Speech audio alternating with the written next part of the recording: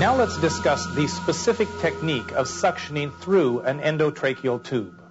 Observe BSI precautions during this procedure. Explain the procedure to the conscious patient. Position the patient in a supine position. Check and assemble the equipment. Pre-oxygenate the patient.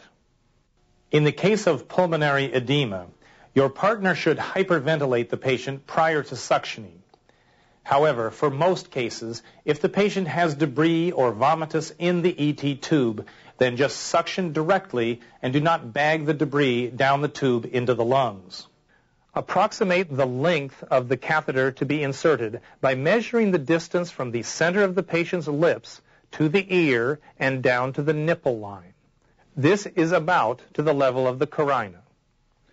Keep the catheter sterile during measurement.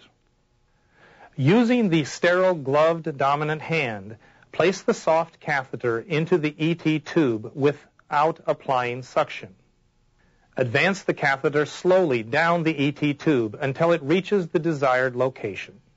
Next, place your non-dominant thumb over the hard plastic hole at the proximal end of the catheter and apply suction. Slowly withdraw the catheter using a twisting motion. Clean the catheter in sterile water to remove debris and/or fluids. When setting down the catheter, make sure you put it in a sterile environment if it is to be used again. Hyperventilate the patient and repeat the procedure if necessary.